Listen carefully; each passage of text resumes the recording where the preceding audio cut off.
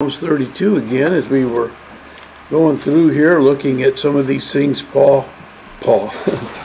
David admonished us. Amen. Paul ends up, it's amazing, I was thinking about this, how in a real sense, Paul talking about being saved and saved. Luke talked about it in Acts. Paul picks up the word, runs with it. Amen. Can't beat Romans 10:13, can you? No.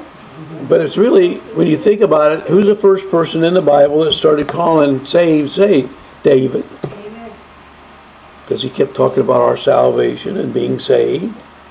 So that's what was on my mind this morning. How that it's really interesting that David had so much to say about being saved, and yet it's a real New Testament doctrine and New Testament teaching, amen? The importance of being saved and knowing the Lord, and as God's child being disciplined by the Lord, amen? So that's kind of where we're at as we go through this outline of Psalms 32. And now we mentioned even in verse 4 there how that it ends with, "For day and night thy hand was heavy upon me, my moisture's turned into the drought of summer, Selah." And we've talked a little bit about that word Selah, meaning to stop and think about it. But in this particular instance, we see the word Selah as connecting the trouble of conviction with the confession to which it led. Amen? Because as we mentioned, David, we pointed out how that whenever Nathan, his friend, pointed out to him his sin, praise God, David was quick to confess his sin. And that's what God wants. Now we get under stressors, and when you get into the stress, you have a emotional response immediately to fear and fight or flight. And it's good if you can be under Holy Ghost conviction enough that you just fear the Lord and you repent. Amen? And you acknowledge and confess your need of forgiveness. And so by him throwing that word in there right there, we see that's kind of what he's wanting us to think about. Now let's look at the next Selah, just for fun. Look at verse 5. "I acknowledge my sin unto thee, and mine iniquity have I not hid. I said, I will confess my transgressions unto the Lord, and thou forgavest me the iniquity of my sin. Selah." Amen? So this is connecting this divine forgiveness with prayer and worship, which can be accepted only from those who have this experience. As we've said before, God only whips those he loves and chastens whom he receiveth. That's what it says in Revelation 3:19.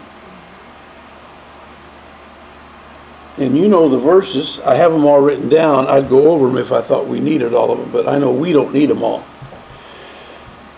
But the Bible speaks how those he loves he chastens. He don't chasten the devil's kids. Right. Now many times we can be buffaloed and fooled because we say, well boy, ain't he so sincere? Isn't he sincere? Isn't he nice and sincere? We like people that are sincere and seem to be caring, But is it good enough to be sincere? Never.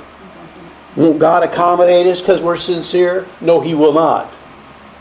It's like the fireman we told you out of Kansas City many years ago, when he climbed the ladder to rescue the baby. The woman was crying, my baby, and her apartment's on fire. The fireman had him put water all over him, and he put the blanket over him, and he climbed into the room, and he reached over and got the bedspread off the bed, and went over to the baby crib and wrapped that big bedspread around that little bundle and picked it up in his arms and came out the window and went down the ladder and Everybody on the sidewalk was applauding, saying hooray, hooray.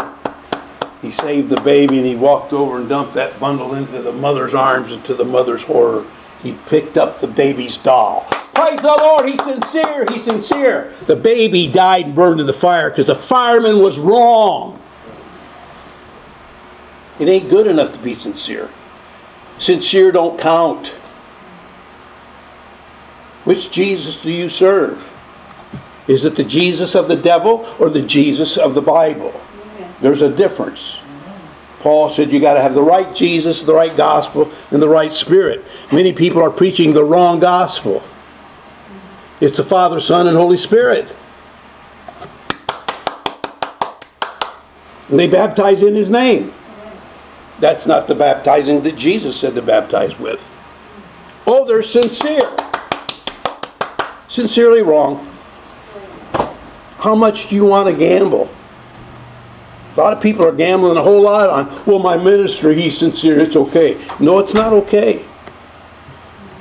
No, there's a narrow way that leads into life. It's not the broad way. Amen? And so we see here, this is what David brought out. Didn't he just bring it out? Selah. Connecting the divine forgiveness with prayer and worship, which can be accepted only from these or those who have this experience. They've had God's forgiveness, and they want God's forgiveness. They want to stay in His favor and forgiveness.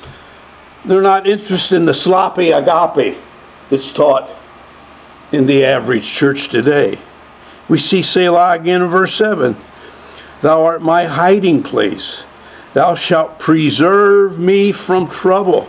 Thou shalt compass me about with songs of deliverance.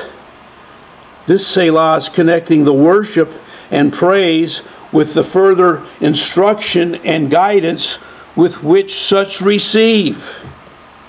God wants you to continue in the ways of the Lord. But no, as soon as you turn your back on the Lord and say, well, I'm going to check out what the devil's Jesus has got to offer. He might offer me something better. You can be sure you're in trouble. Because those He loves, He chastens and scourges every son whom He receiveth, the Bible says. And that's one of the ways I knew I was really saved when I was saved, because I noticed that God seems to keep me on the straight and narrow, and He sure spanks me when I get off of it. Amen? So looking at some of those Selahs, I thought that'd be a blessing and interesting to you. Because it's true that Proverbs says, my son, despise not the chastening of the Lord, neither be weary of His correction. For whom the Lord loveth, He correcteth, even as a father. Amen. Number 3, God will forgive you if you confess your sins. It's like the little girl that got knocked up, and she went up, asked the preacher to pray for her, and she got saved at a meeting. And guess what? The baby was still in there. The baby didn't disappear. She still had to face the results of her promiscuity. But at least God's going to be there with her now. Praise the Lord. Amen. And every time she'd look at that little kid, she'd be reminded of its father. But He's the God of all grace. Praise the Lord. I was really blessed this week.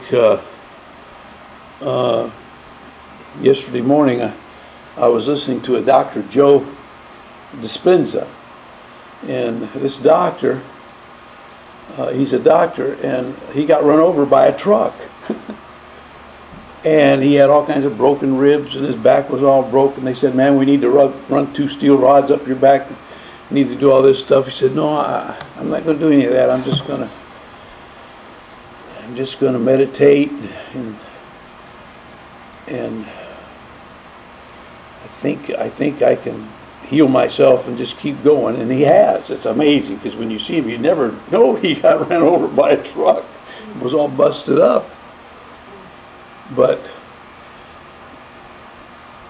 you know, he's walking around a healed man today, and he really got into this. He says, you know what, I really believe our human bodies are made and designed to where if you can just get to where you get tuned in right, you know, you can heal yourself. And so he's been a great advocate of encouraging people to meditate. And take some time to slow down and meditate. Every morning you should stop and take some time to meditate and think things through. The Bible speaks in this Bible over and over about the mind. Let this mind be in you, which was also in Christ Jesus. Amen. The Bible says that as a man thinketh in his heart. And if you ever notice, the Bible over and over talks a lot about the heart. I think that the issues of everything are in that heart. That heart's desperately wicked. Who can know it? So you got to watch out. Some people think you're supposed to go by your heart. Not necessarily. And many times your mind tells you one thing and your heart tells you something else. Right. Well, how are you going to know what you're supposed to do unless you stop and meditate and pray, amen, and fast? See? Now there is a means of getting that heart and mind together where it needs to be, to where who knows what could be. That's why I've told you many times. We have to be careful when we look at Jesus and all the people he touched and the lives he changed, because many of those things could have been, like even Adam had some of those powers, because he was just a man that's a complete man. And it's just true today. There are some people that can pray over people and even put their hands on people, and on occasion it's a miracle like that something happens, you know. Dr. Joe was telling how he knows a lady, they totally removed her thyroid, because that thyroid, you know, was giving her trouble. Sort of like a friend of ours we know of that my brother was telling me how his doctor, he couldn't leave it when he went to see her here recently. She's been helping him get off all his drugs that he has for high blood pressure and stuff. And she had a big cut across her throat and neck because she had her thyroid removed, because she had, you know, cancer of her thyroid. And here Dr. Dispenza was saying how he knows this lady, she didn't have a thyroid, but again, by meditating and praying and fasting and getting her mind straight with what God wants her to do in her heart, she grew a new thyroid. Ain't that crazy? But yet, no, we don't know really how much is possible. You know what I mean? Because the truth is, God did make us, like David said, we're wonderfully made. And if we just quit, you know, getting hung up in the past and fighting the battles of the past, thinking we can never go any further with God, when the truth is he wants to forgive us and let us move on to greater things. Amen. Be not conformed to this world, but be ye transformed, Paul said, by the renewing of your mind, that ye may prove what is that good, acceptable, and perfect will of God. Amen. Amen. Can you know God's will? Absolutely you can. But we don't want to take the time, amen, to slow down and do any praying and doing any meditating and doing any fasting, for sure. Amen. And we wonder why we're so sick. And the Lord seems to be trying to discipline us, because he's trying to get us slowed down and get us where maybe if we're flat on our back, we'll start praying and saying, what are we doing here, Lord? And he can get our attention. Amen. And he can remind us of the scriptures. So this is where I love what David's doing here and saying. Hebrews 8:12, for I will be merciful to their unrighteousness, and their sins, their iniquities will I remember no more. Hallelujah. When the Lord says that he'll take our sins and bury them in the sea, he's not going to bring them up against us over and over like the devil does every day. Amen. Now, look what he said in verse 5. I acknowledged my sin unto thee, and mine iniquity have I not hid. I said, I will confess my transgressions unto the Lord. And thou forgavest the iniquity of my sin. The Bible says in 1 John 1:9, if we confess our sins, amen, he's faithful and forgive us our sins and cleanse us from all unrighteousness. So not only does he place us from the violator column to the righteous column. But also, he does a work in us and begins to cleanse us so that we don't have the feelings of guilt anymore. Amen? But we've got to acknowledge our sin, not try to cover it up, and God will then forgive the guilt of our sin. And so that's something to think about. Selah, David said. Amen? Selah. It's something to think about. Praise the Lord. We've got God's promise, and hallelujah, you can actually see God work in your life and give you second and third opportunities to go on and do and be something for God. Amen. Then next, number 4, he says how God will protect you if you are godly. If you're one of his forgiven, amen, then he's going to look out for you special, unlike he does for lost people.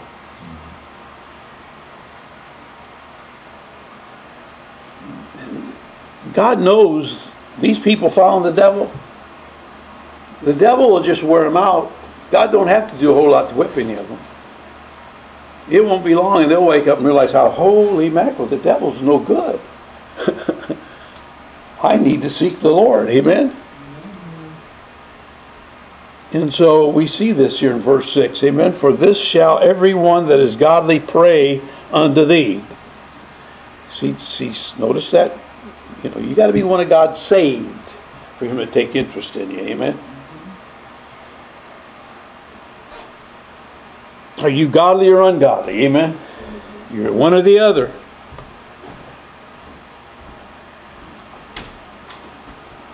What would it mean to be a godly person? Well, that be a man of loving kindness who's experienced this divine grace or favor. Amen? Having experienced that, man, that makes you his child in our New Testament ideas of things. Amen? It's a little different than the Old Testament. In David's day, they didn't have it all squared away like we do, because the blood of Jesus Christ, God's Son, is what cleanses us from all sin, the Bible says.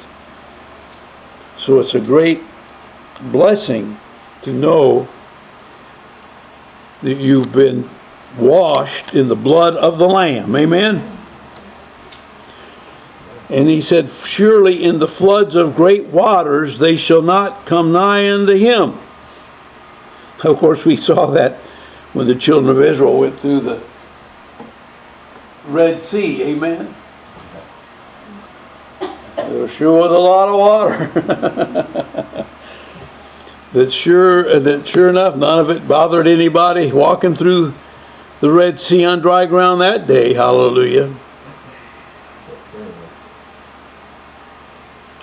God is a God that looks out for his own. Amen? Right. Like he did Israel back then. Hallelujah. And so David could cry out, thou art my hiding place. Amen. Thou art my hiding place. Thou shalt preserve me from trouble. Amen. Because God is my righteousness. Amen. Verse 5 said. Amen. Hallelujah. And he is also my hiding place. Verse 7. And he's not just that. In verse 8, he's also my guide. Amen. God says, I will instruct thee and teach thee in the way which thou shalt go.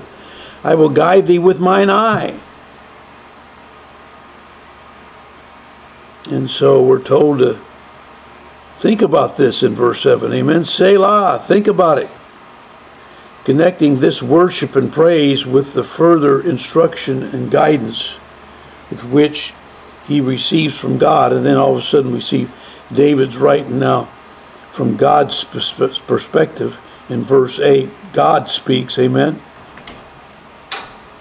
And he said, I will instruct thee. See, that's why the title of this Psalm 32 is Maskil. Amen. Because God has given some instruction here. Amen.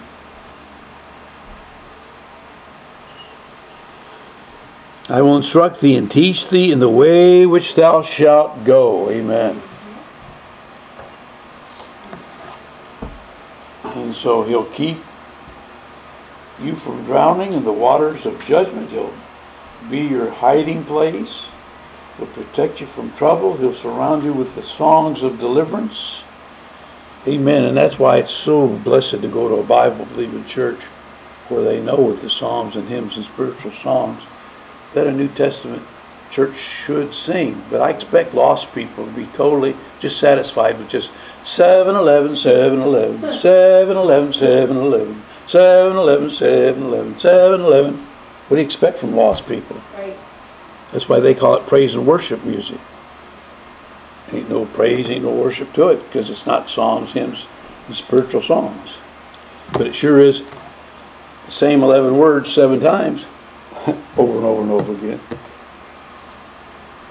Then he also said what else? Number 5, God will instruct and teach you. He'll guide and watch over you. Amen. I will guide thee with mine eye.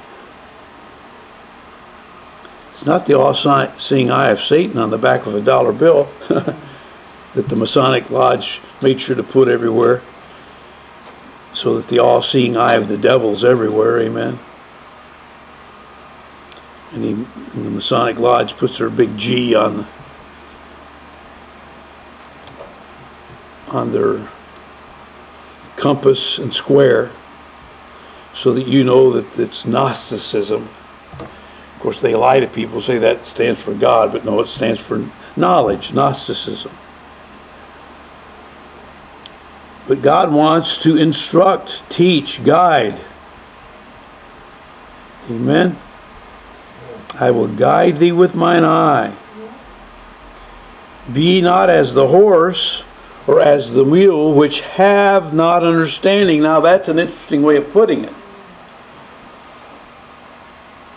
Did you know there's some animals that are smart and there's some animals that are dumb as a box of rocks? Don't you appreciate a smart animal? You know, you can train a chicken, many chickens, to do a lot of stuff. Chickens are teachable and trainable. And so are some dogs. So are some cats. And so are some horses. And so are some mules. But yet, boy, when you run across one that's dumb compared to a smart one, boy, do you resent them. And boy, do they make you miserable. It makes you really appreciate the smart ones. And as I've said before, I've watched many a cowboy with this horse. And you know, you got to admire how that, wow, they seem to be of one mind. Many times, I mean, maybe the guy's just saying or something, but that horse knows what to do, and it can walk sideways or go backwards or forward. It's amazing how some cowboys with the horses, because they have a smart horse. Amen. Police horses. Huh? Police horses. Or like police horses. Yeah, very well said. Man, there's giant steeds, you know. Go sideways, move crowds. It's and they got it down to a science, you know. But you take one that's hard-hearted and hard-headed, and they just start bucking. They want to buck. They won't let nobody ride them. Well, that horse ain't good for nothing but glue.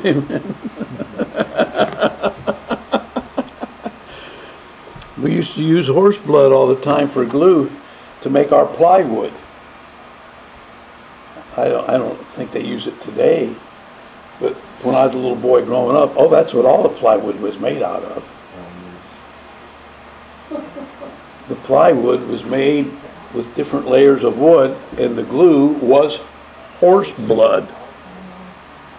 Imagine that.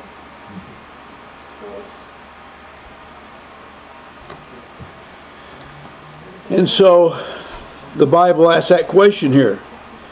Are you going to be like a stubborn mule or horse that has no understanding?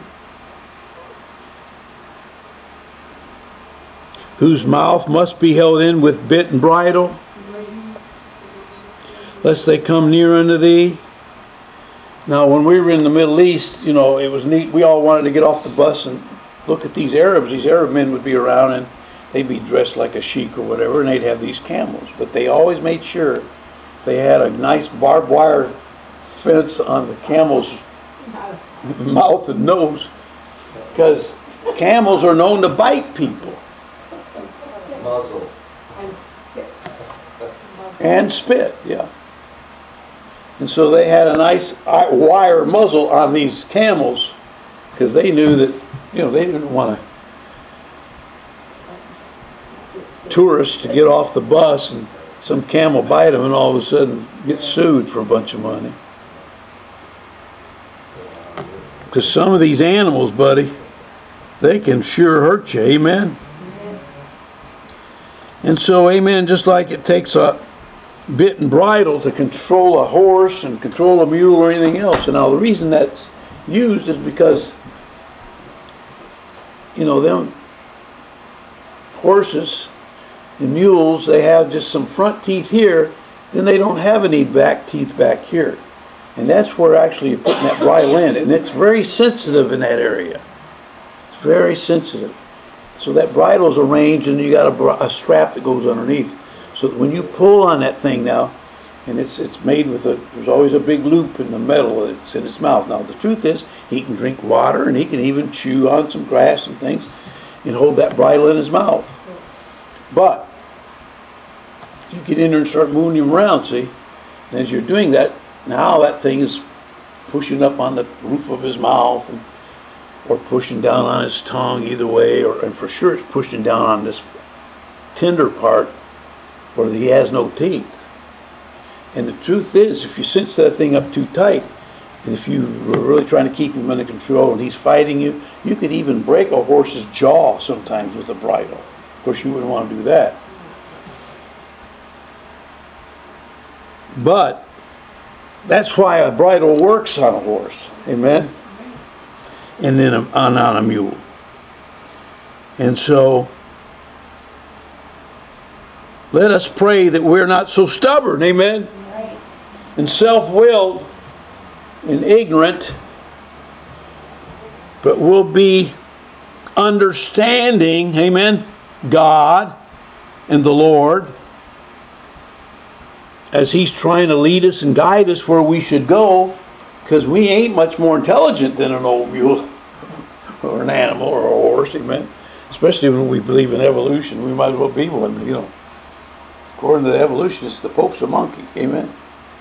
And yet the Catholics get so mad when you say that, but yet they're the ones that believe in it. I've never met a Catholic yet that wasn't an evolutionist. Of course, and all the priests are.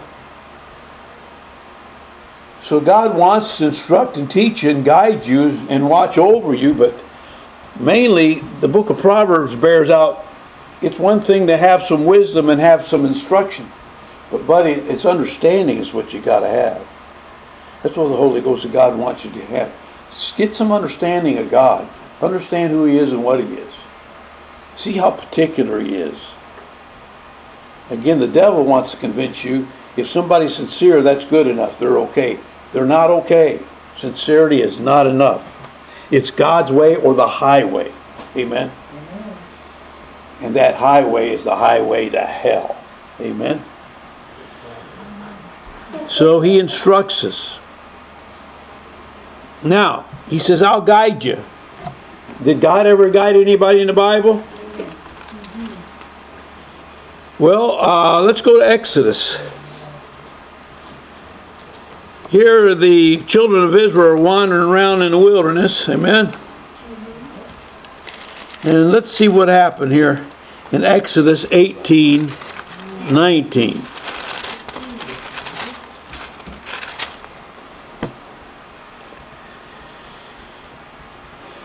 Verse 17 says, And Moses' father-in-law said unto him, The thing that thou doest is not good. Thou wilt surely wear away both thou and this people that is with thee, for this thing is too heavy for thee. Thou art not able to perform it thyself alone. Hearken now unto my voice. I will give thee counsel, and God shall be with thee. Be thou for the people to Godward, that thou mayest bring the causes unto God. Now, Moses needed his father-in-law's instruction. Amen. God used Jethro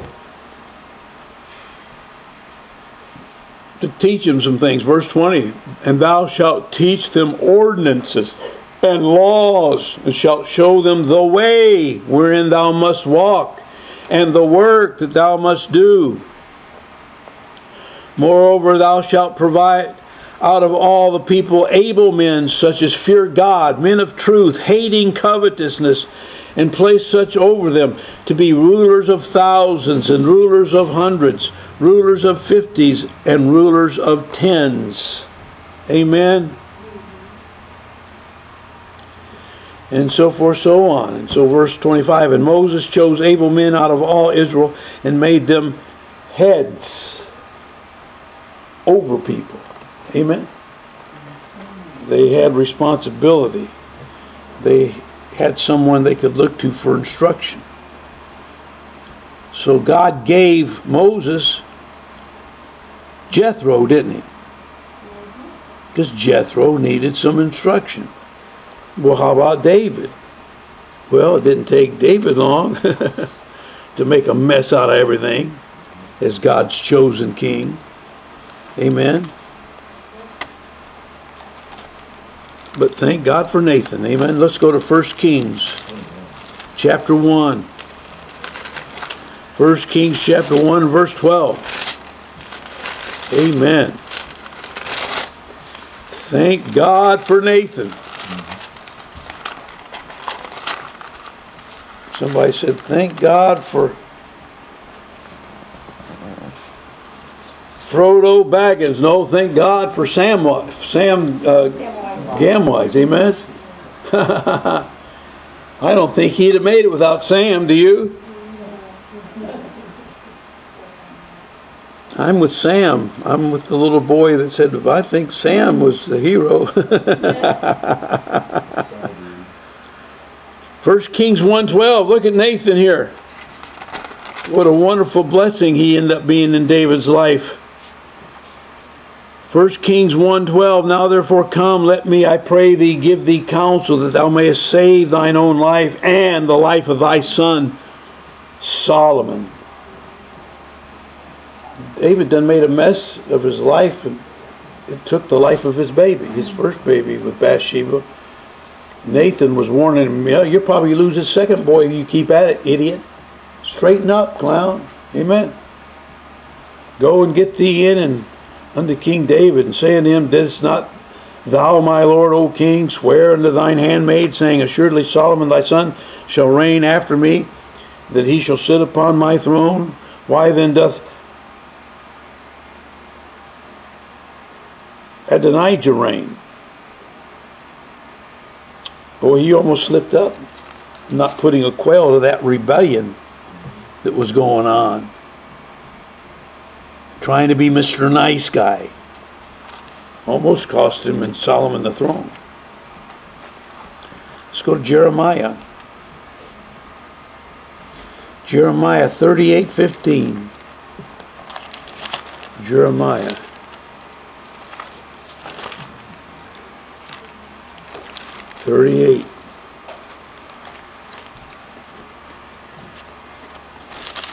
Did anybody watch the video that was in our newsletter of Jeremiah?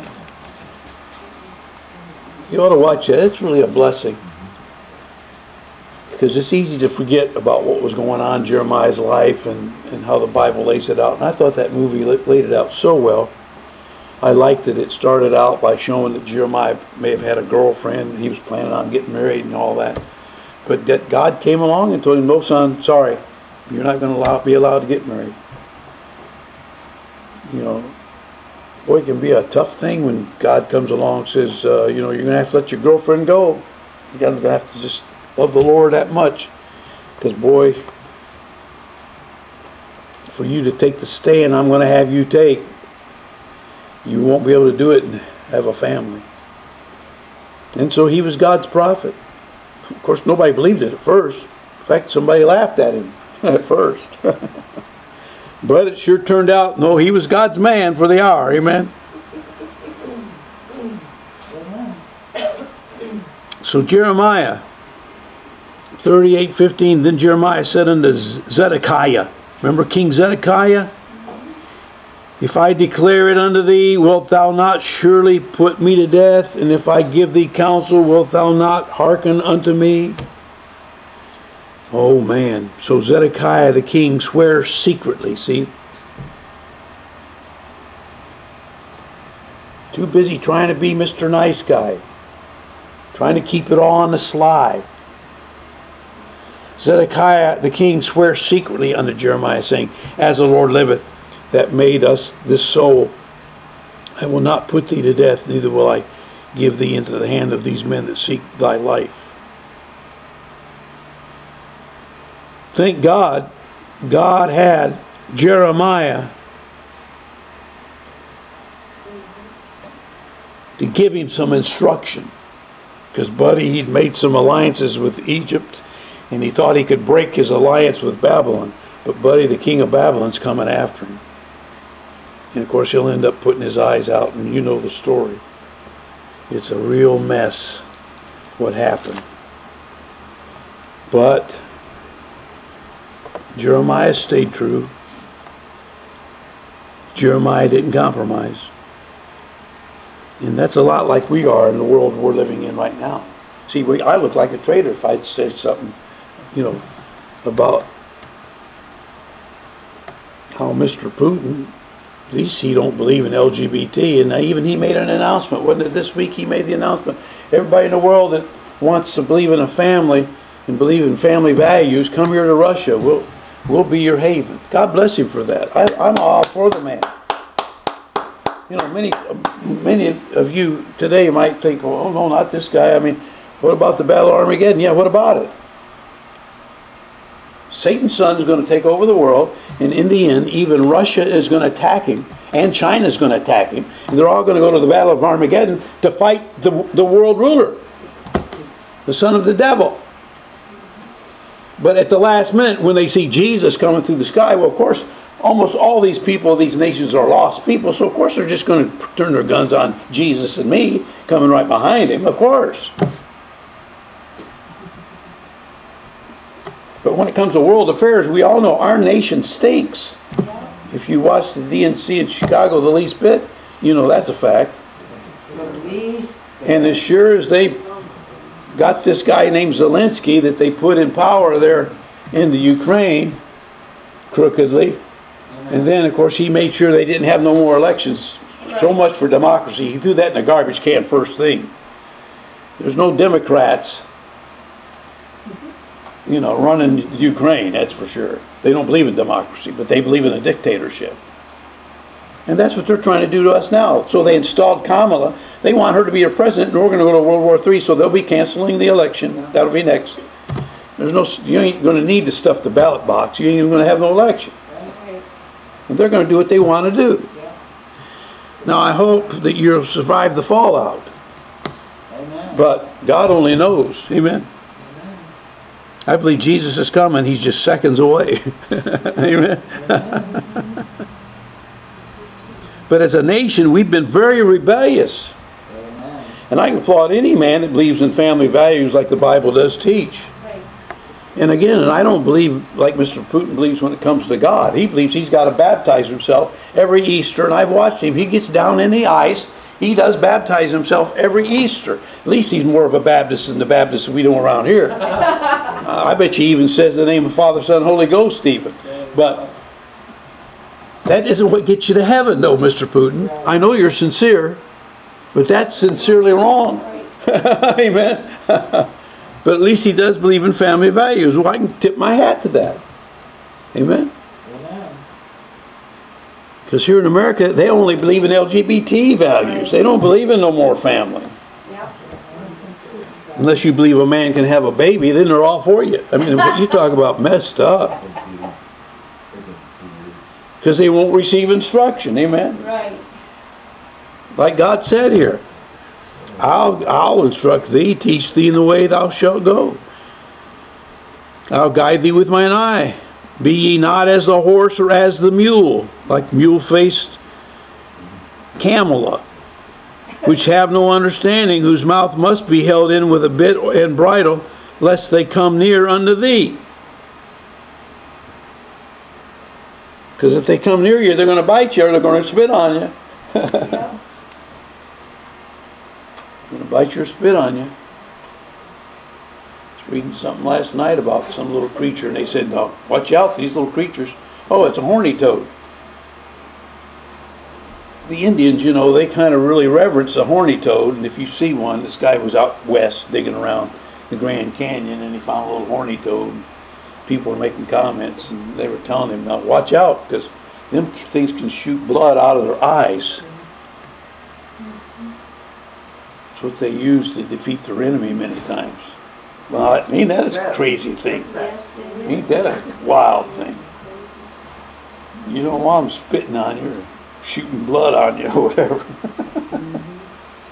Lastly, God's love will surround you if you truly trust Him. Amen.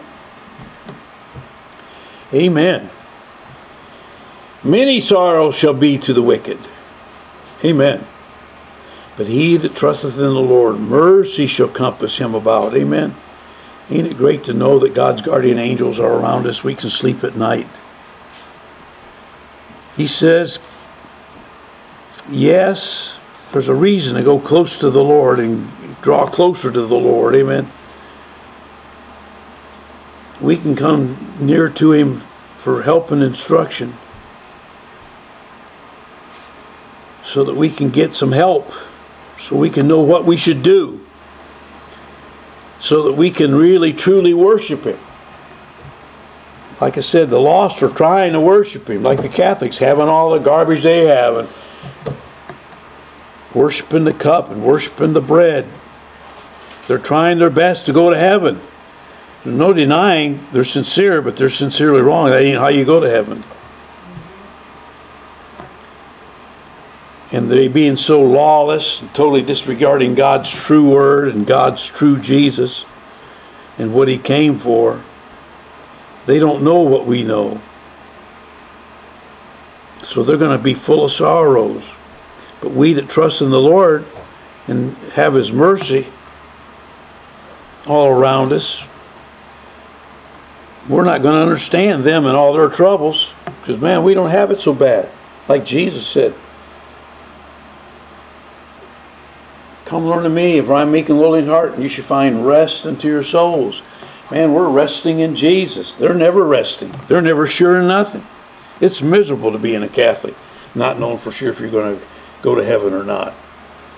Hoping to outrun the devil, you know, that your good works will outdo the bad you've been committing and are committing. So be glad in the Lord and rejoice, ye righteous, and shout for joy. Amen. Can you go around singing, "I got the joy, joy, joy, joy down in my heart"? Where? Down in my heart. Exactly. All ye that are upright in heart. See, if you got it on the inside right, it'll show up on the outside right. That's what he's saying. We don't have to be like the lost trying to manufacture something. Amen. They try their best, but it's always lacking. Amen. That reminded me of the shepherds there when the angel of the Lord told them, "Hey, check out this baby over here in Bethlehem." Boy, they had a reason to get excited, didn't they? "For born unto you this day in the city of David is a Savior, Christ the Lord." Amen. Boy, they had some good news. And buddy, they started sharing it everywhere they went. Hallelujah. Well, we got to quit. Well, we'll finish it up next week then, or week after next, because like I said, we'll take off next